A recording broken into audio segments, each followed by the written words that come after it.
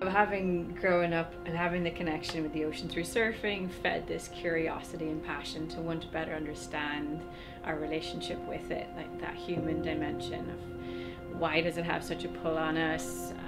why does it make us feel the way we do, and you just see it in people when they go into the water, and then when they come out there's just this transformation happens. There's this glow, energy, however you want to describe it.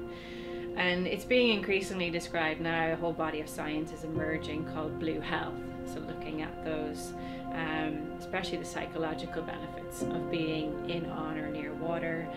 and finding that, you know, unsurprisingly, water is one of the most healing and restorative environments for humans, that there is this innate connection, that it is healing,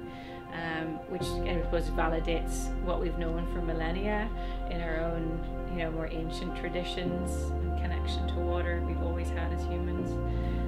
But then being able to tap into things like surfing for ocean therapy as a sort of alternative ways of